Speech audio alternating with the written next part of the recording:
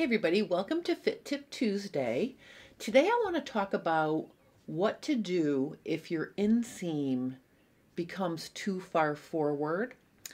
A lot of times if you're working on fitting your shorts or pants and you're scooping, your inseam can creep forward. And the reason why that happens is because when you start scooping down, you're scooping down to a more narrow part of your leg, which means there's less width across the front and back pieces. And sometimes, depending on your shape, that could create a situation where the inseam is just too far forward. The good news is this is really easy to fix.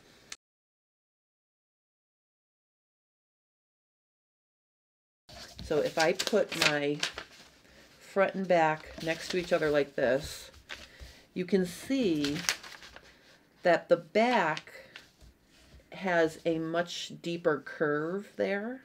So if that's the situation between your front and back inseams, before you shift your inseam to the back, you can actually blend that in a little bit. I'm going to be innovative here, and I'm going to use a piece of wash away stabilizer. I think this will work. So what I want to do is I want to show you here, if the curves of your front and back inseam are not agreeing, the first thing you're going to want to do is even them up. So when you cut off some of the back inseam, you can flip it over and tape it to the front inseam. So I'm just going to take this wash away stabilizer and I'm just going to stick it on here, because what I can do then is, where it's not matching, okay, I can mark the middle of the difference, so like right here. All right, and then I'm going to continue up to my back crotch like this. I'm going to fill that in a little bit. Okay, and then where I filled it in, I'll trim it off in the front. So my back inseam will have a little bit more fabric. And then if I take my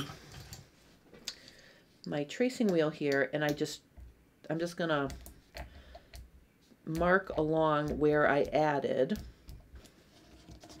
Okay, then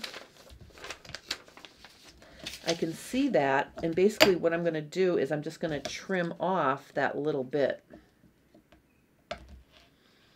So we added some and we got rid of other. So like if I color in what I added here, just so you can see, it was just a little bit, just to fill it in a little bit. But you can see now if I put my front inseam on top of my back inseam, you can see those shapes. And if I just cut off the extra of this clear stuff so you can see. All right, so notice now I trimmed off a little in the front, I added it to the back, and now my curves are almost identical. I didn't change the measurement, I just made the shapes the same. So that's the first step in moving your inseam backwards. Now keep in mind, depending on the shape of your pattern, you may have to actually do this in reverse. It may be that you need to fill in the front inseam a little bit and dig out the back. It really just depends. So if you just put them on top of each other and check out the shape, okay, and then give a little to the side that's curvy, take away from the side that's straight to create an equal curved shape, then you're going to be ready to cut off some of the back and put it on the front. All right, so now that I've gotten my inseams to agree, I'm just going to tape them together.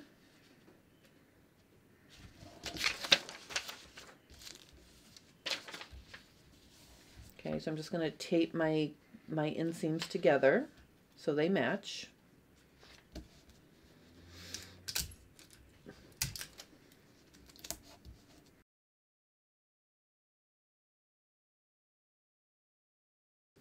So the first thing you want to do here is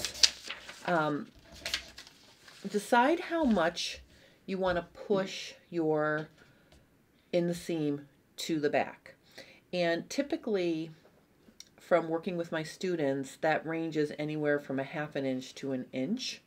So the first step is you're going to work with your back leg pattern piece, and you're going to measure 1 inch or 1/2 inch, whatever it is, from the tip of the crotch along your back crotch curve. So that would be the amount that I want to shift forward. All right, so that's how much we're going to shift at the top of the inseam. Now the next thing you want to do is look at yourself in the mirror and really, you know, examine what that inseam is doing. Sometimes you only need to shift it up at the top, but sometimes the inseam is forward all the way down to the hem. So the first thing you want to do is decide if you want to shift the entire inseam towards the back, or if you'd like to just shift the top portion, or maybe to the knee to the back. So I'm going to, for this example, I'm going to say that I want to shift the entire seam from the crotch down to the hem backwards by 1/2 inch. Okay, so if that's the case, I'm going to draw guidelines going all the way down my inseam on the back leg to the hem, okay, at that 1/2 inch. Okay, so there's our guideline. The next step is we're going to cut it off. So I'm going to cut off that section, and then what I'm going to do is I'm literally going to flip it over, and I'm going to tape it to my front. Okay, so basically I'm going to butt the cut edge up against the inseam edge, and I'm going to tape it on.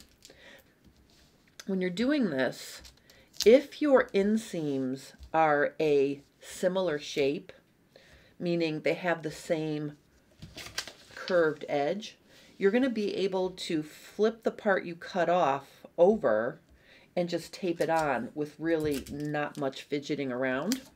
Because if your inseams are the same shape, it's mirror image and you can just flip it over. Okay, so, all right, so here's what it looks like now. Okay, so you can see what we've done here is we've extended the front.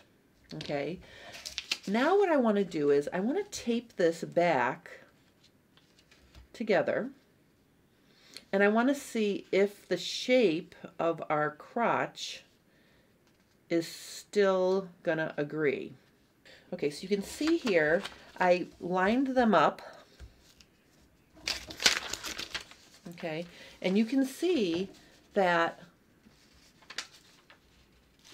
you know, if I just line them up and pin it, I want to be able to pick it up and show you. So basically I'm just gonna line up the cut edges of the front, and I'm gonna line up the back cut edges, and let's check the shape of that inseam.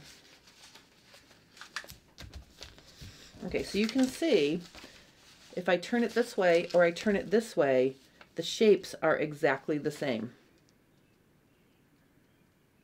Okay, so the only thing we did was move our inseam.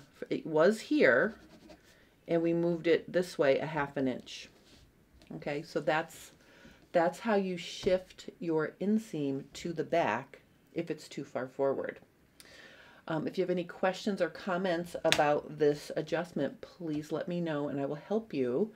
If you're following along with our shorts for Everybody Sew Along, last Friday I showed how to draft a custom waistband using the strip of fabric that you added to your muslin, and then to close the darts to create a curved, you know, a curved waistband in the back. Then I showed how to sew the front pockets and the front fly zipper last week. It was an action-packed episode. This Friday, we're going to tackle those button vents. Okay, because there's a really cute button vent detail on the shorts for everybody, and I want to show how to do that.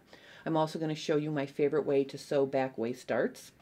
So if you're following me along in the short sew along, I will see you on Friday at 1 o'clock Eastern Standard Time. And I hope you have a lovely rest of your day, and thank you for watching.